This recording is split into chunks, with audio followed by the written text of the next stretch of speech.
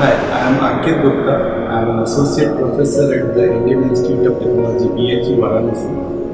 I would like to speak something about this FDR technology, which is a very revolutionary one and the internationally accepted technology.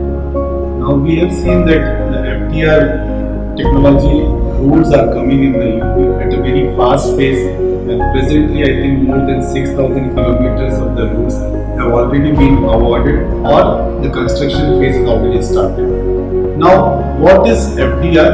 FDR is full depth reclamation, and full depth reclamation in which we are going to the lower layers of the existing pavement which are severely distressed, and when we are using the materials which is already laid in a sustainable way, and we are not using the new materials to lay a more better and a more efficient and a more stronger layer for our new pavements.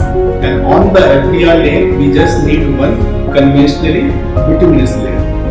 Now this FDR technology its success depends on 2-3 things.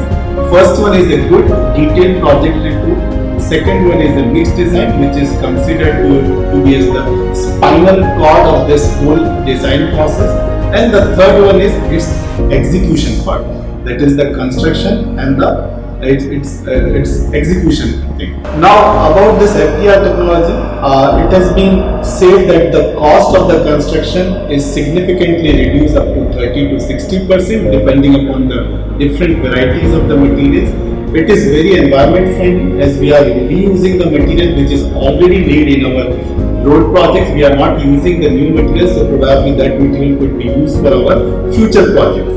And then after all these things, the carbon footprint reduction is one of the major benefits of this material.